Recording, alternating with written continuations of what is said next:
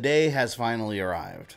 A day that I never thought was even a remote possibility. From the gaming heavens, a Ninja Turtles game has descended that might actually be better than Turtles in Time. I'm not quite prepared to say that just yet as a fact, but if Ninja Turtles Shredder's Revenge is not better than Turtles in Times, it's right there next to it. I understand that might be a very bold statement, but it's true. It's good. It's very good. Shredder's Revenge is a breath of fresh air in a climate where it feels like there's a modern-day retro beat-em-up revival happening. We've seen recent success with games like Streets of Rage 4, Final Fight Where Are You?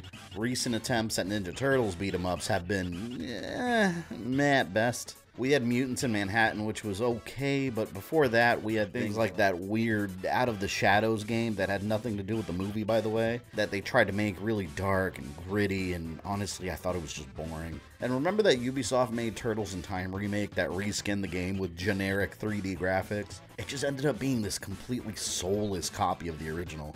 Shredder's Revenge is the polar opposite of all of these. Going back to that magical 90s arcade era, the game pops, it's bright, it's loud, it's very colorful. It's not trying to be dark and edgy, it's the 80s Ninja Turtles cartoon unapologetically. In fact, it's totally based off the cartoon, complete with the original Turtles voice actors returning for the sound bites.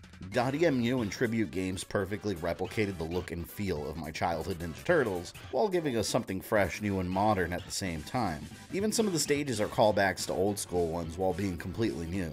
Like in Turtles in Time, you've got Big Apple, 3 a.m. And in Shredder's Revenge, you get to experience Big Apple, 3 p.m. There's some clever humor in that alone. I really enjoyed that. Story-wise, it's what you would expect out of a classic Turtles games. Shredder and his forces are once again messing with the Statue of Liberty.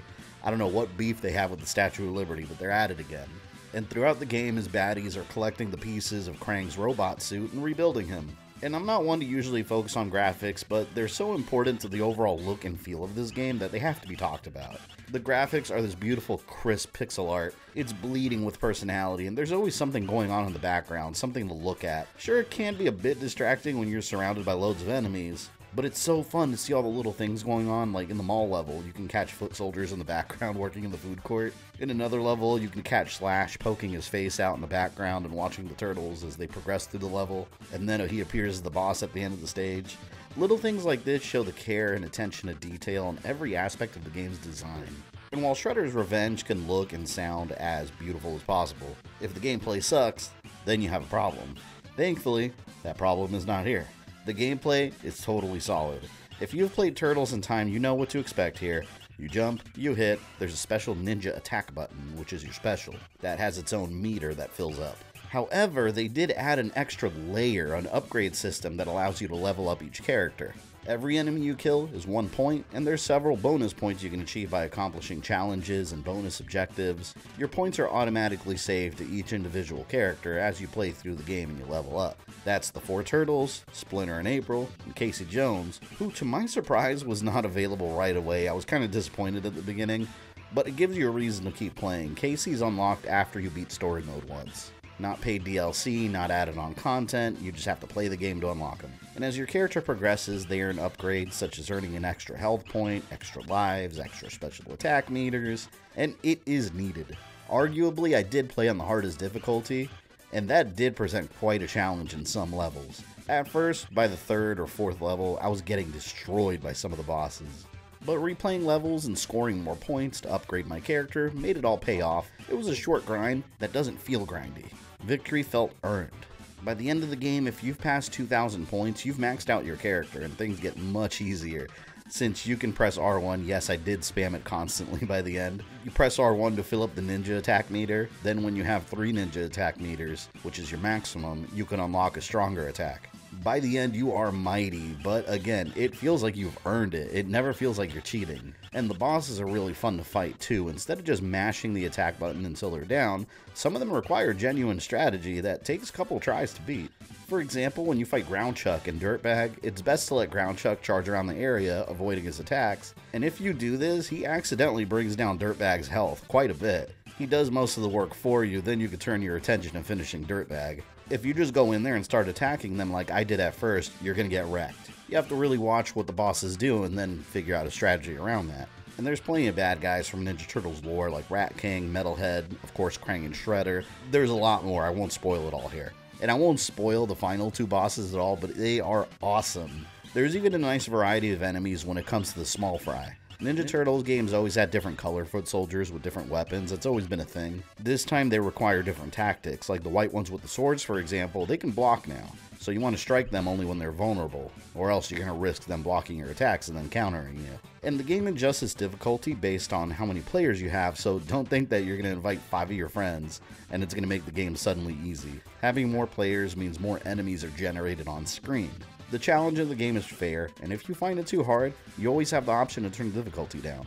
Truly a game for everybody. You start off each level with a refreshed amount of lives maxed out depending on your stats, and if you get a game over, you can retry the stage as many times as you need while you grind away at more points and more upgrades. Shredder's Revenge is also loaded with cameos that aren't just little Easter eggs. Once you find bonus characters like Vernon, they become available on the world map, and they give you these little sub-quests like finding all the hidden VHS tapes, or the punk frogs wanting you to find a certain number of bugs. All of this comes naturally just by playing the game, and accomplishing the goals gives you more upgrade points, and of course trophies and achievements. I would like to specify though that the upgrade system and world map are aspects of the game specific to story mode. The game also has arcade mode, which is exactly as it sounds. No upgrades, no unlimited continues, none of the special extras. It's just the levels and old school arcade difficulty, a genuine challenge from start to finish. You run out of quarters, you run out of quarters. And the soundtrack, I can't say enough about it. It's so good, I'm gonna get the vinyl, just listen to some of this. It makes me think of the old school Ninja Turtles movies and that late 90s, early 2000s skating rink music. If you know, you know.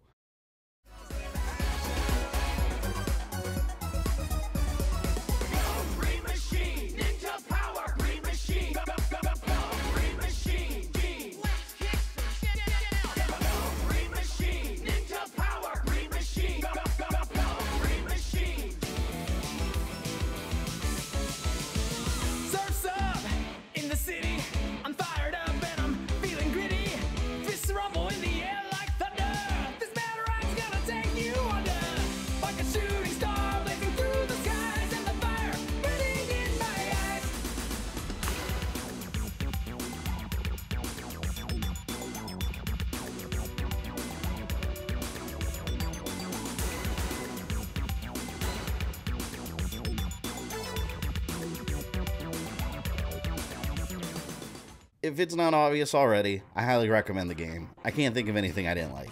There's not one thing I would have changed. If anything, I wanted more of it. There's a lot of substance to Shredder's Revenge and replayability. Upgrading every character requires you to jump back into story mode a couple times, and it encourages you to try everyone out. The first time around on the hardest difficulty, the game easily took 4 to 5 hours, and that included spending a couple levels getting game overs and trying them again a couple times. There's 16 stages total, and you can play up to 6 people both offline and online. Here's my final summary. If you like Ninja Turtles and or beat 'em up games, just buy this. There's no way in hell you'll regret it. It's outstanding. It's one of the best games released this year. Probably the best Ninja Turtles game of all time. And I'm going to be playing it for a very long time to come. Check it out. And if you would like to check it out live tonight at 7 p.m. Eastern Time, I will be streaming it. That's the review. My opinion has been heard. I'll see you guys later.